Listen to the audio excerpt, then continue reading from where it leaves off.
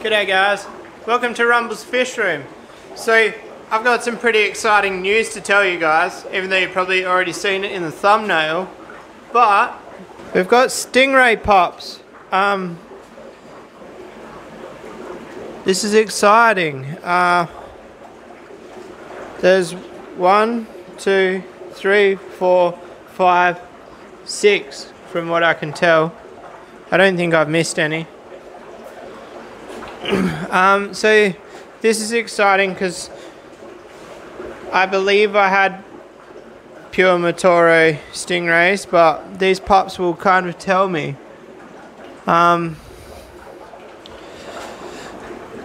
There's one over there which maybe looks like it's got a pattern, but I'm gonna have to pull him out and put him in a basket and see. But first of all, we need baskets. My pond is turning into a basket sanctuary. Why is the water level so low in the pond? Maybe this leak's got worse, guys. Have to have a look at that. Alright guys, so we're building these on the floor because messy shed life. I sacrificed the styrofoam box, which I hate doing.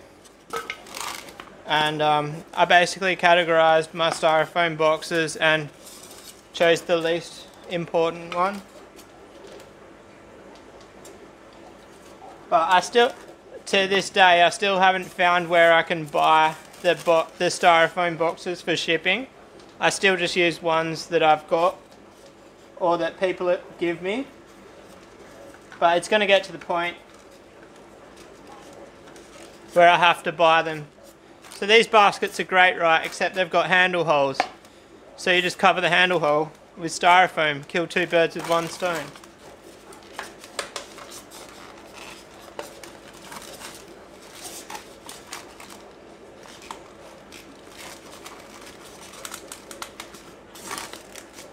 Handle hole covered, floaty device attached.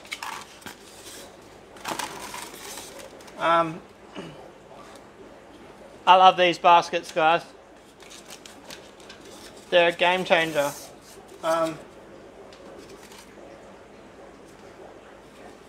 got at least 10 now, I think. I don't even know where I got these ones from. I was literally just thinking about what I could put these rays in, and I looked up on the shelf and there was these two roundish ones. I have no idea where I purchased these from. That's how good my memory is. Alright, let's go put these in. So I've already put one in just before. Here's number 2. The pond's getting pretty full of baskets now. I feel sorry for the giant gourami because he struggles to get, he can't get under the baskets. But he works around it. Where is he? Hey, you know what fish I haven't seen? Remember that barra we threw in there? Were you guys here for that? Did I film it? Oh, the barra's still alive.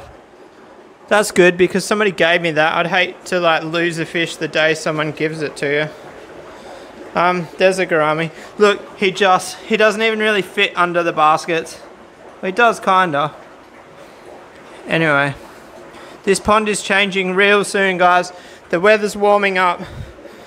I'm gonna borrow or buy a tub and put it out there and move everything out and fix this thing. It's going to be a hell of a job, but I need to do it. There is another option. The other option is just to reseal the windows, but I don't know. I don't like the stainless steel look. I want it to be blue again. It looked baller when I first did it, so I'll probably do it again. Alright, let's catch these rays. Alright guys, so I've been told not to take ray pups out of the water. I don't know whether that's true or a myth, but I'm not going to. I'm going to catch them, put them in the bucket, transfer them via the bucket to the pond.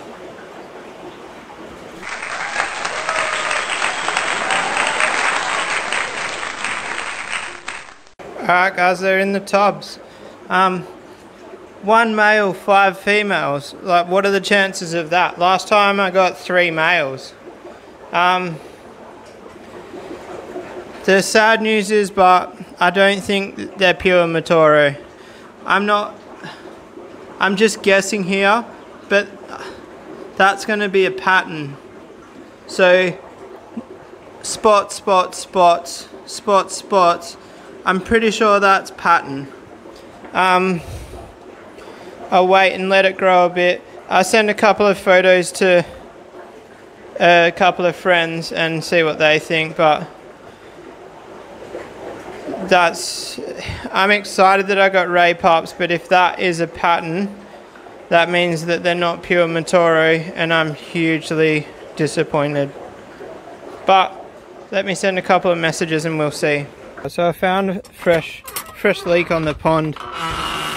So I got the underwater silicone out, and I got some in there. Sorry guys, I didn't film it. I just got caught up in the moment. And I put a glove on. I ended up taking it off and just using my hands. I could feel like a couple of holes in the silicone where this pipe goes in. So I jammed some of this in there, and I'm pretty sure I got it. So when I redo the pond, I'm going to put a fresh layer of fiberglass in the freezer as well. I really rushed getting this pond going, guys. I don't know if I've ever told you the story, but basically someone put an offer down on my 8-foot tank in the house, and it was like, hang on, I'll turn the camera around. So what happened, guys? Someone put an offer in on my 8-foot tank. It was an offer I really couldn't refuse. It was I think it was $1,700, which was a good price for how the market was doing at the time. So I rushed to get that pond done for my rays. I mean, I had it, that filter, everything, I did it all in like a week, and the guy was meant to pick the tank up on the Sunday, and it was just MIA. Completely MIA. Like, to this day he hasn't posted anything on his Facebook. I don't know what the go is. I don't, from like a bit of a rumor I've heard, he got into trouble with the law. I don't know if it's true or not, but I believe it's true, because his Facebook just became completely stationary. He didn't block me. It was a really bizarre situation. Anyway, I'm pretty sure you guys can see the reflection of that situation on the pond. I hate rushing things and not doing it properly, and this is what's happened. I have to do it again. On that note, if anybody in Perth has a 5,000 litre, it doesn't even have to be 3 to 5,000 litre round like aquaponics tubs that I could borrow for probably 2 to 3 weeks, hit me up. I'm keen. I'll pay in beers or cash or whatever you want. I just don't want to buy one. It's like, it'd be a dumb purchase. Beyond that, I could get some IBCs and put the rays in them, but what am I going to do? Get 9 IBCs? I don't really want to put more than 1 ray in an IBC. There's no floor space. Anyway, I'm going to try put some of this around one of the windows. I'm not going to film it because it's in a really awkward position. Even if I put the tripod on, all you're going to see is the back of my head. So I'm going to do that and get back to you. Alright guys, I tried to seal the window a bit and it just wasn't working.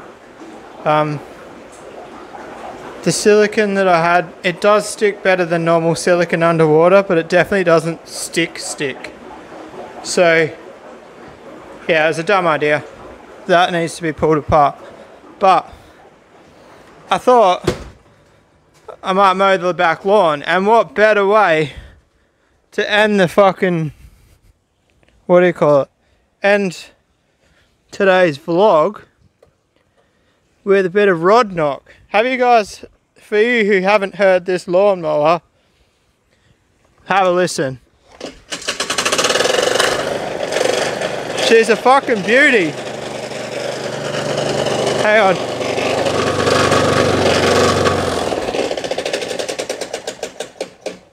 Slight wheel of fortune. Anyway. I'm just going to keep using it until it dies. There's no point throwing it in the bin until it stops. And even when it does stop, I might try to get a, I don't know. No, I'm not going to try to get a motor for it. That's a dumb idea.